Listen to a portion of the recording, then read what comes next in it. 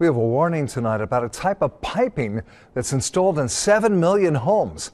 The manufacturer says it's a safe way to pipe gas throughout your house, but you need to go to the attic and see for yourself. The gas line is called corrugated stainless steel tubing, or CSST. 3 years ago, there was a lightning strike in this Texas home, and the fire spread when it hit the tubing, killing someone.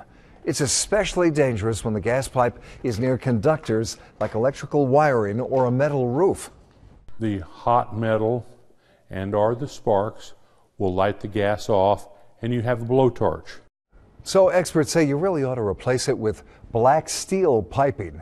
It's going to be expensive, but it's a lot safer. Be sure to tune in tomorrow night when we find out if this piping is in Miami Valley homes.